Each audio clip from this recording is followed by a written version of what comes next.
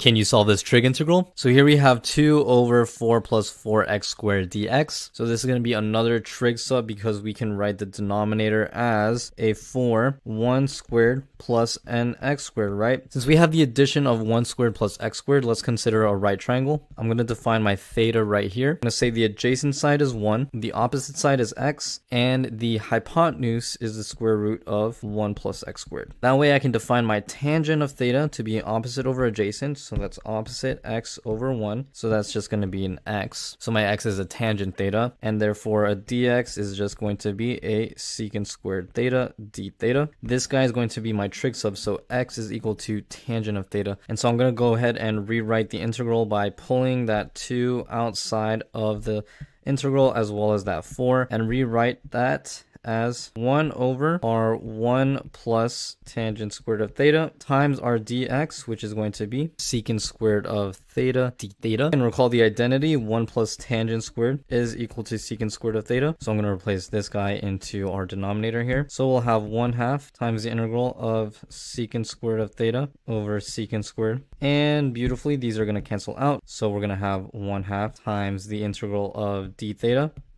which evaluates to 1/2 theta plus c. And all we have to do is take the inverse tangent of both sides of this equation to get theta in terms of x. So we'll have theta is equal to the inverse tan of x. And so we plug that into our theta 1/2 tangent inverse of x plus c. Our final answer is 1/2 inverse tan of x plus c. I'm Dr. Andrews. Sign up for calculus tutoring at the link in my bio.